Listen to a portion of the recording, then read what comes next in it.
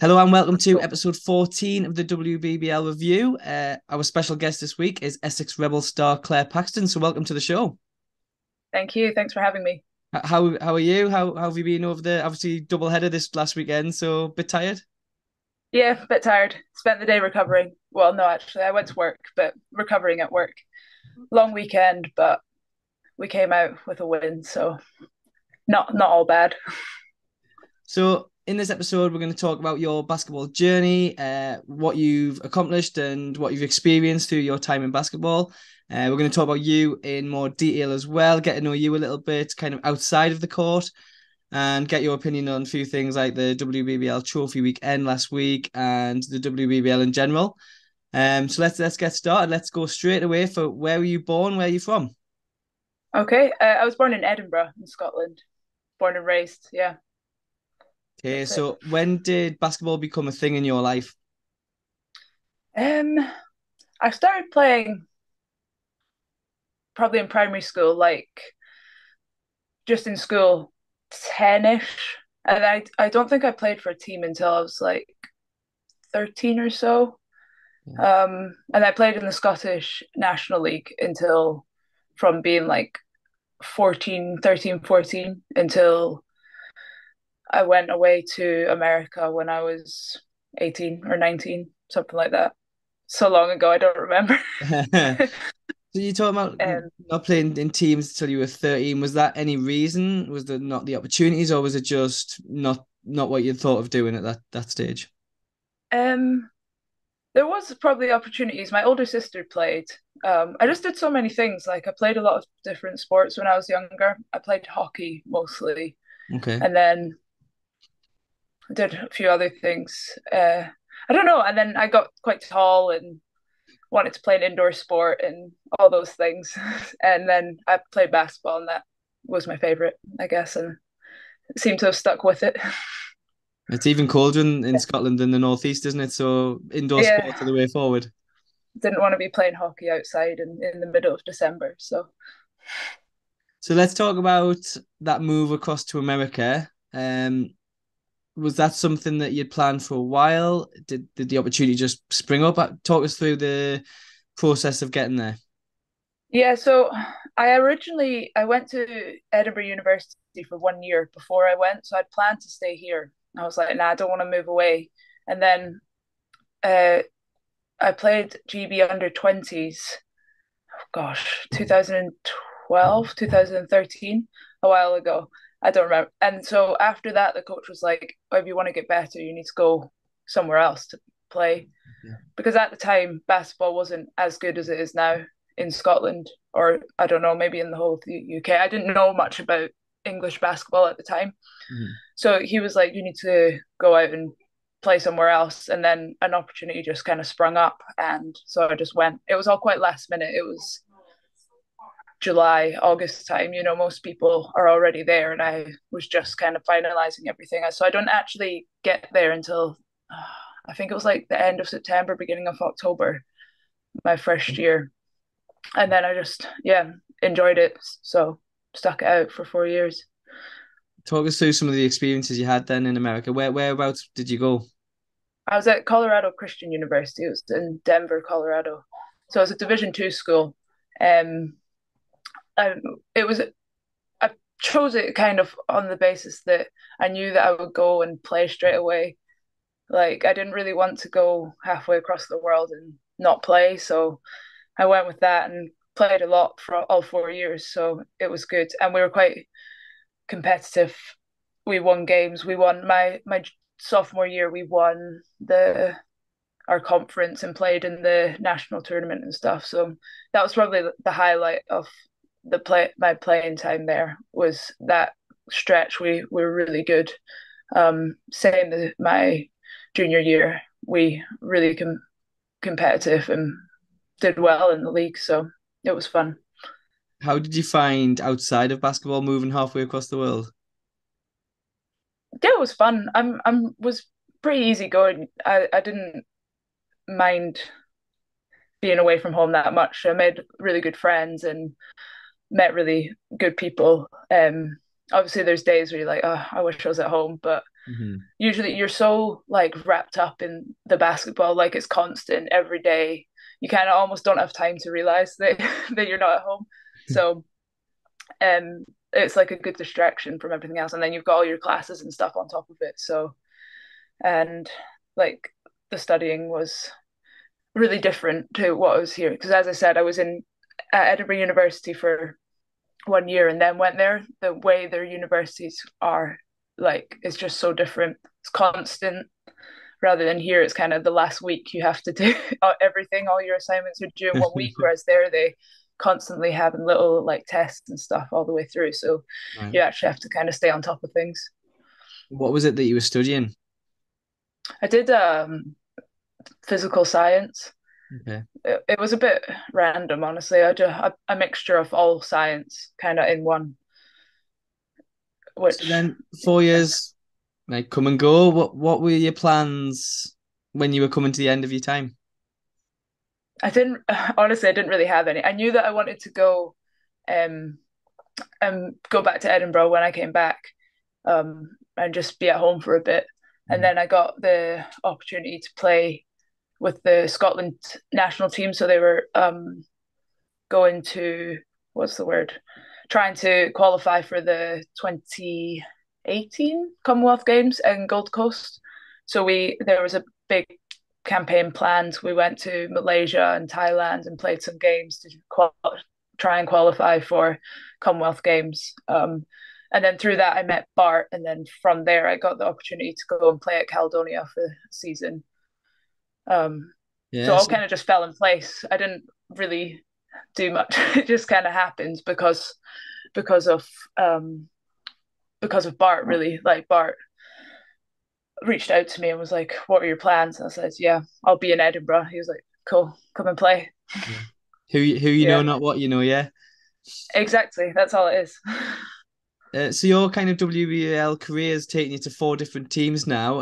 Talk us through the progression of how you got to Essex and starting at Caledonia. What happened in that time to get you traveling the country? Yeah, I just wanted to see everywhere. And I'm just kidding. I just after the year in Caledonia, I think before I guess maybe because I was Scottish, I don't know. Like I didn't, people probably didn't know who I was. And then after I had a pretty decent year in at Caledonia, and then it was Crewmesh reached out to me from Leicester. Mhm. I said, "You want to come down here?" I said, "Sure, why not? Let's try something different."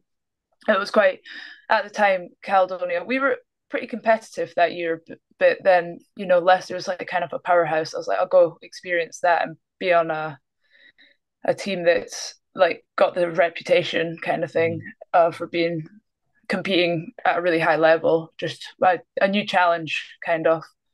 Um, so I went down to Leicester for a year, and then nothing really happened. I really enjoyed my time at Leicester. It was really fun. Jesper was a really amazing coach. Um, then at the end of that season, considered either staying there and then got the offer from Lee to go to Durham, and I thought, yeah, it makes sense for me. I kind of liked it was a bit closer to home. It was easy to get back to Edinburgh from there, and so went up there for a year. Um, Stuck around the second season just with COVID and stuff. Yeah. Just seemed like the right thing to do. Um, and then from there, I got to Essex, mostly study. Like I wanted to study, and so it was just a good fit. Again, Mhm. spoke to Tom, liked what he had to say, and came and had a visit down here, and it all just fell in place as well. And I had a really enjoyed last season. We had a really good team, good group around us, amazing facilities and everything. And so I felt comfortable and wanted to stay a little bit longer.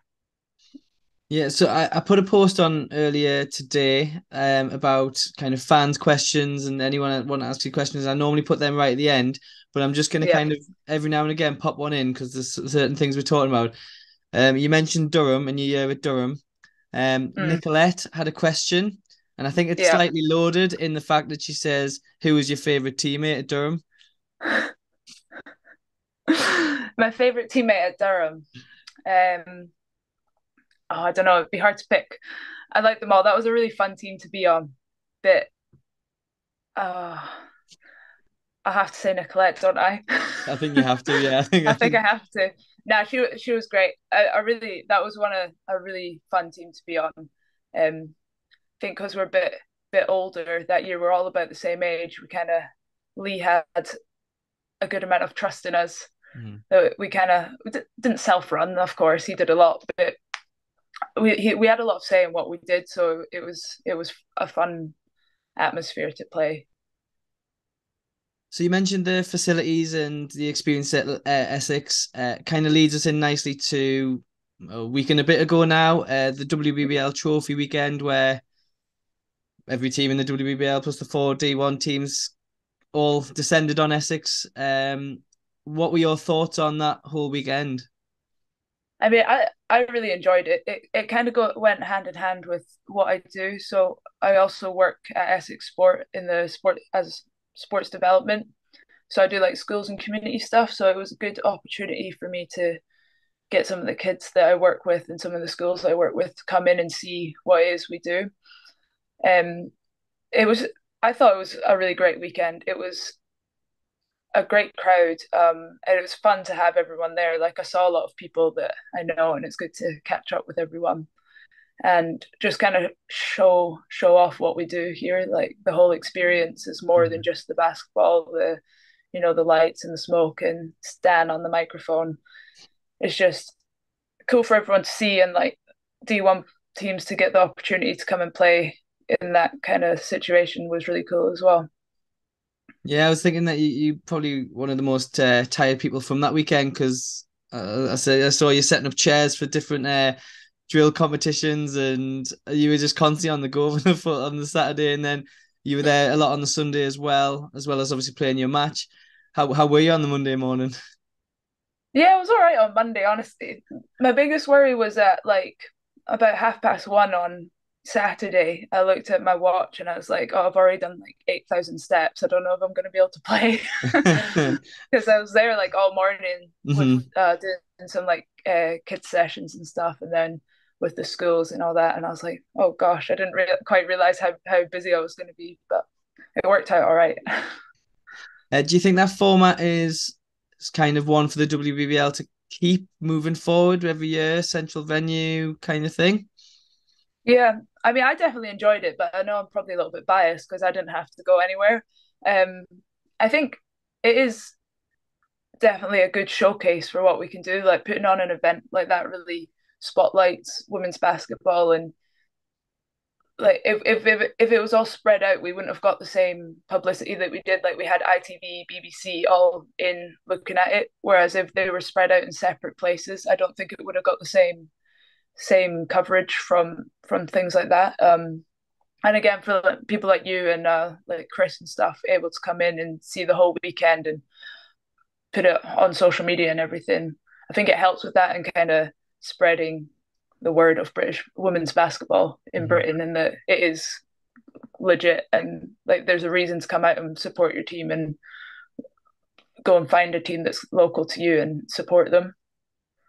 Yeah, I mean, obviously, it's a bit of a journey for myself, but from a selfish point of Yeah, view, I absolutely love being able to see the 8 games across the 2 days and see every team and every player. I thought it was as you say, a brilliant weekend with Stan on the mic and the dance cams and everything that Essex kind of brings to the showmanship of basketball was really good. yeah.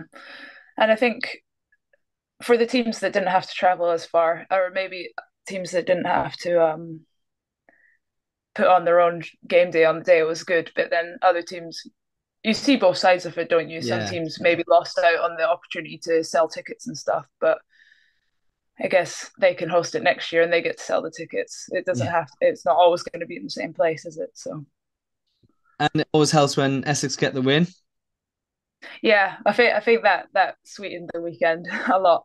And again, I think the extra publicity we had probably helped us there. Like the crowd was really good. We saw a lot of families and new faces, I think, in the crowds. It really helped us in our game.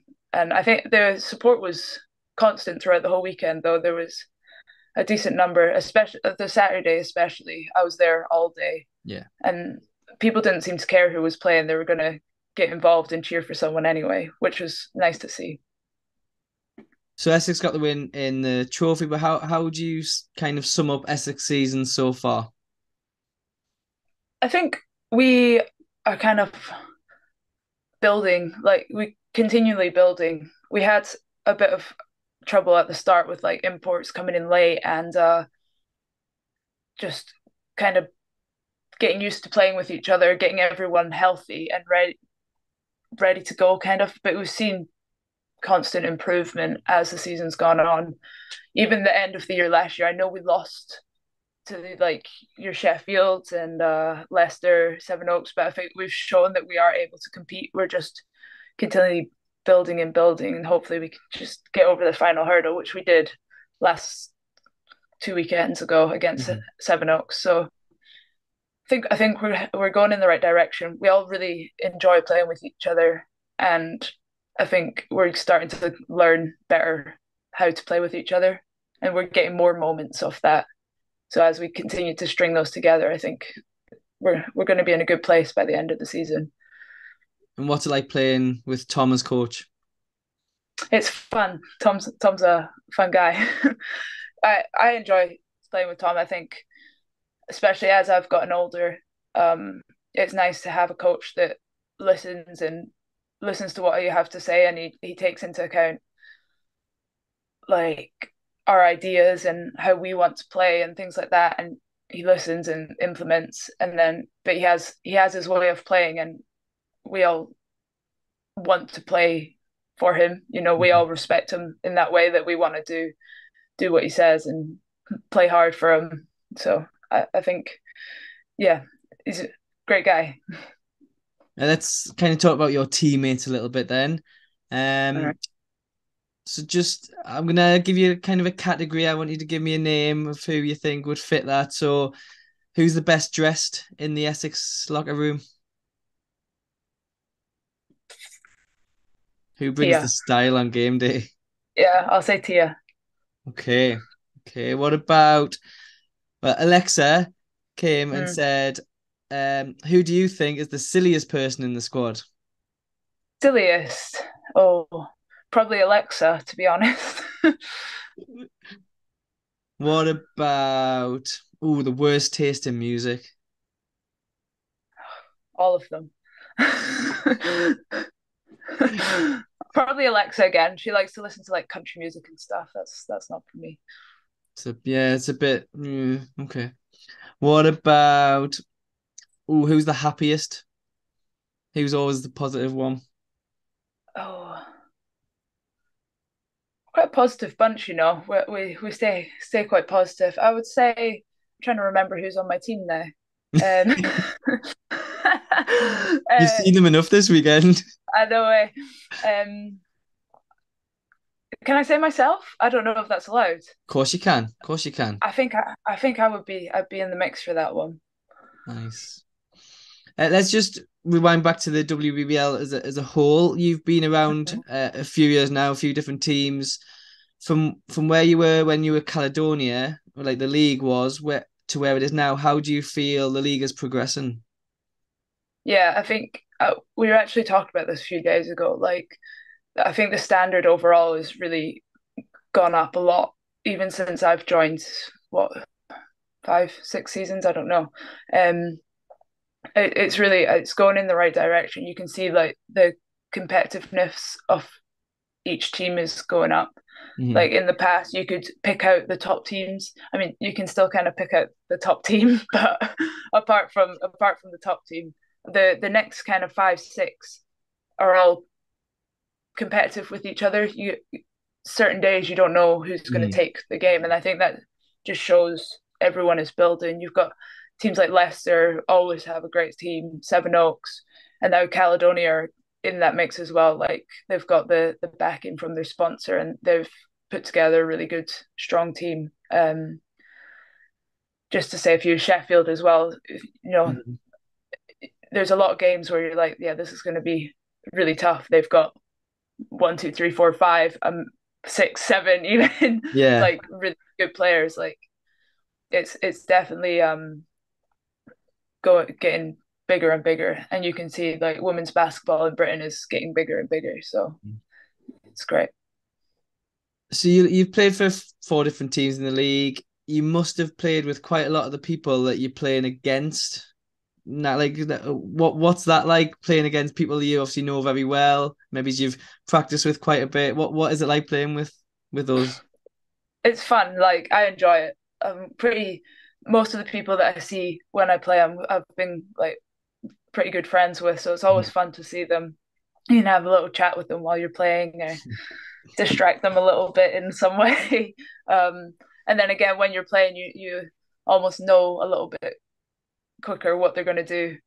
Mm-hmm. For instance, we played Cara Elderkin from in when she was in at Durham a few just before Yeah. Christmas. I thought I practiced against you for 2 years straight. I know I know what's going to happen when you catch the ball. So, but then again, she knows what I was going to do as well. So, Mm-hmm. but it's definitely fun. I enjoy that part of playing, like the people you meet, even once you leave the team, you stay friends with them. Right, some fan questions now. Something we haven't talked about yet. I left it for this section is a question from Kyle Leonard, Kennedy's dad. Um, he says that you are an amazing person, teammate, amazing player. He got a chance to watch you and Kenny obviously in the Commonwealth Games last summer. What was that whole experience like? What did that experience mean to you? It was a really cool experience. I was like felt like a dream. It happened so quickly as well. It's like it almost like it didn't happen. It was just such a cool event. Like, and the fans in that little arena around that Yeah. kind of half court, it was so loud. And even though we were in England, we were supported like a home nation. The crowd really got behind us, which was really cool. And then playing against some of the people we played against, like that Australian team, were amazing. I was like starstruck almost. It like the level of competition was really good, and the format of the 3-on-3 was really fun. Like I enjoyed playing like that, and then again playing for Scotland is always amazing and fun. And then getting to play alongside Kennedy and Hannah and Shan, it was good. Like it was a good group of people to experience it with. Had you played much 3x3 before the tournament? Like, No, what never. what was that like? Because it's obviously a lot quicker. And what was it like for you?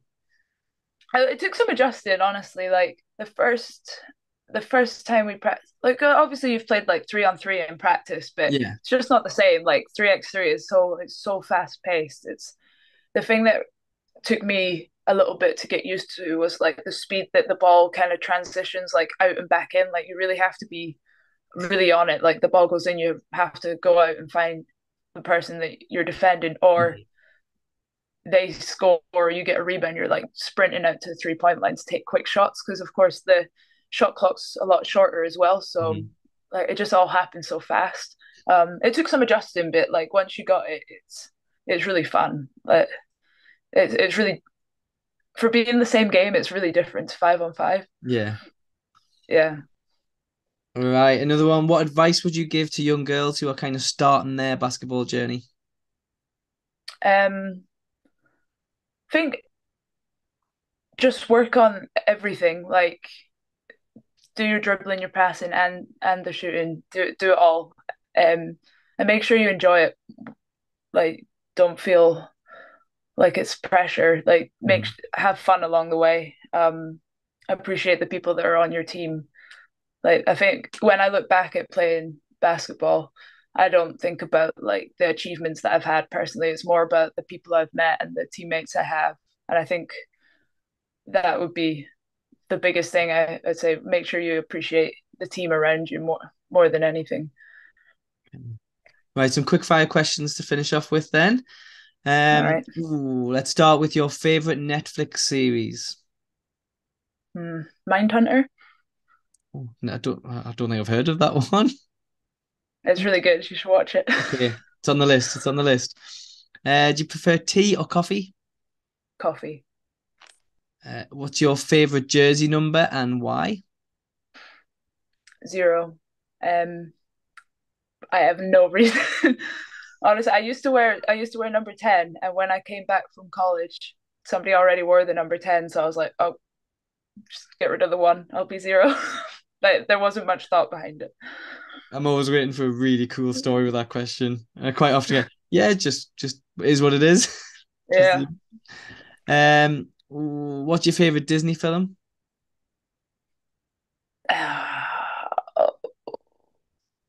Tangled. Good one. Good one.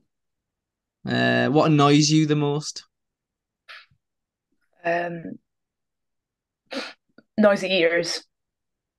That's a popular answer for that question, isn't it? What's your game day routine? Um, I like to have a coffee, and I always eat like eggs and avocado and toast and bacon, and then we arrive at the gym like 2 o'clock ish. Eat another sandwich. I eat a lot before games, and then I try really hard not to be like superstitious or anything. So I try not to stick too close to doing anything the Hmm. same time because in case I can't do it or something. So quite just depends on the day. I'll show up, do what I feel like kind of thing. Because I'd rather not be stressed about having to do everything in a certain way, and then if it doesn't happen, it'll be in my head that, oh well, I'm going to be rubbish today because I didn't do this or Yeah. whatever. So yeah, quite go with the flow kind of. Have you got a favorite time of day to play? Because I know like Newcastle play their games at 7:30, Durham play their games at 1. Everyone's obviously slightly different schedules. Some teams had to play at 11 o'clock the weekend in Essex. What's your favorite time of day to play? uh yeah, like afternoon, sometime between about 2 and 5, Okay. around there. So not 11 o'clock in the morning, no. That wouldn't be ideal for me. No, it's probably probably still be half asleep. Do you prefer to assist or score the basket? Oof. Assist, I think, as long as it's a cool assist. What is your favorite meal and why? Brunch. Oh, You can't beat a good poached egg and avocado on toast. I'm sensing a lot of avocado love. Yeah, it's strong, strong combination. What is your favorite moment on court ever? Ever, gosh. Oh, that's a hard one. Um, Probably winning our conference tournament Okay. my second year of college. That would be up there. If not, winning the trophy with Leicester would be my second one. Cool. What one rule would you change or get rid of if you could? Like a basketball rule. Offensive fouls, maybe. Just get rid of them. Yeah. Um, yeah, probably that. Or yeah, no, yeah, that's pretty annoying. Okay. What's the top of your bucket list? Hmm. I'd love to go to like South America, like Mexico, South America, travel around there. Nice, nice. Would you have pineapple on a pizza? Absolutely. Yes, correct answer. Who's your favorite basketball player of all time? Of all time. Dirk Okay, Nowitzki. Nowitzki, yeah. Or Nikola Jokic is close second. Do you follow the NBA, WNBA? Do you have like a team that you follow? Yeah, so my favorite NBA team is the Oklahoma City Thunder. No Okay. idea why. It just when I was a kid, like when I first started watching, it was like the Russell Westbrook, Kevin Durant, James Yeah. Harden era, and so I just stuck with them. WNBA, I like the Chicago Sky. Okay. Again, no reason why. I like Just blue jerseys, obviously. fair enough. What would you say your main strength as a basketballer was? um, hmm. I mean, I think my biggest strength now is like kind of leadership, Yeah. telling other people what to do. I always say that I love telling people what to do. Um, Also shooting, like just a standard 3 point shot, a Mm. little turnaround jump shot, maybe. It's probably my trademark move, apparently. But Nice. um, yeah, I think more leading other people is the thing that I bring the most. Well, I've got one left, but just before I do, I want to say a huge thank you to yourself for your time and giving us the chance to get to know you a bit better and your thoughts on Essex season, the league, your journey. So it's just a huge thank you. Yeah, thank you for having me. Okay, let's finish with, can you finish this sentence? I love basketball because. Because it's fun and fast paced, and you get to play with really cool people. Amazing. Again, thank you so much. Good luck for the rest of the season. Hopefully see you soon. Yeah, see you soon. Thank you. Bye. Bye bye. Thank you so much, Claire, for your time. As I said, amazing. Great to get another kind of journey, another perspective on the league. And it's really interesting to hear from the players all the time. So thank you so much again. Let's move on then. Latest news for the season. Let's go through some results. A couple of weeks into the start of the kind of resumption after Christmas. Let's go through that trophy weekend that we talked about with Claire. As I say, from my point of view, really good weekend. I obviously understand all of the arguments about travel, how kind of 15 teams had an away game, with Essex the only kind of home team for that. So I get all those arguments about costs and travel, but selfishly for me, incredible weekend, getting to see every team play, getting to experience the weekend. That Cardiff Durham game was incredible, really tight. Getting to see the likes of London play again, and all the teams across the league. So really cool weekend. Let's go through the results and see who progressed to the next round. So London against Brent, obviously one of the Division 1 teams who were in, 98-42. Durham against Cardiff, as I said, kind of one of the standout games for me. 80-85 to Cardiff, and they advanced to meet London in the next round.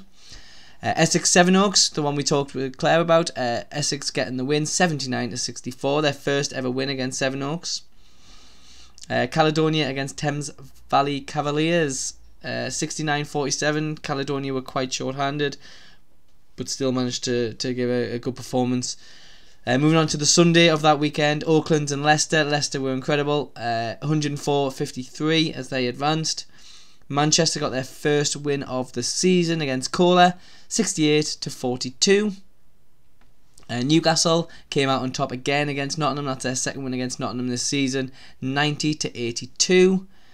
And Sheffield stuck 137 in against Ipswich, who scored 72 in reply. So Sheffield advanced to the next round. Let's move on to this weekend just gone. Another set of fixtures for you. Standout for the Eagles Riders game on Friday night, 1,303 people in attendance, a new record for a regular season league game in this country, so that's really good. That is 60-82. Leicester spoilt the party slightly with their winning, but yeah, great atmosphere, great to be a part of that one. Next, it was Caledonia against Oakland, 84-57. Caledonia took the win. Cardiff put up a good fight against Sheffield, but Sheffield came out winners, 91-82 on the road. Essex struggled against London, 44-106. And Nottingham put up a good fight against Sevenoaks, but lost by 10, 70-80. Essex struggled against London, however, bounced back with a win against Manchester, 71-83. There's just a quick rundown of all the fixtures that we've had this week. Let's move on and let's have a look at next weekend. Durham now play Caledonia on Saturday. It was originally scheduled for Oakland, but it's changed, and the Oakland game against Durham is now on the 4th of February. So Caledonia will be making the trip shorter trip south to play Durham on Saturday. Cardiff against Nottingham. Leicester, Sheffield in probably the standout tie of the weekend.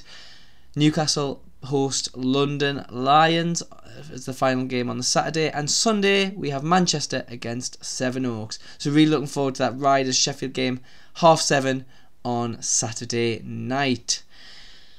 Well, that rounds up all of the fixtures and results. Little mention about London Lions. Their European campaign came to an end as they lost their second leg.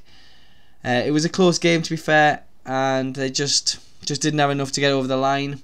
Big news coming out of London as well last week was Kennedy Leonard has left, been fired, and I think everyone's got their fingers crossed that someone in the WBBL picks her up. Not sure that's going to happen, but yeah, we can always hope and dream. I think that's it from me. Thank you so much for following us and for keeping up to date with all of the latest WBBL news. Let's see what this weekend brings. Can't wait, and I will see you later.